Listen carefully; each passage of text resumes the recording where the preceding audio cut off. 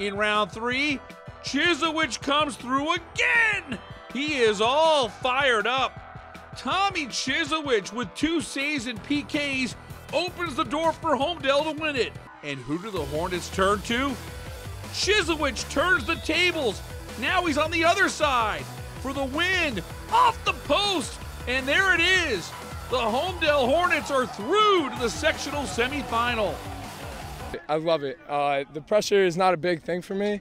I love being in the spotlight. You know, I'm a little friendly with all the fans and stuff like that. But I love being out there and winning it for my team. That's really what matters in the end of the day.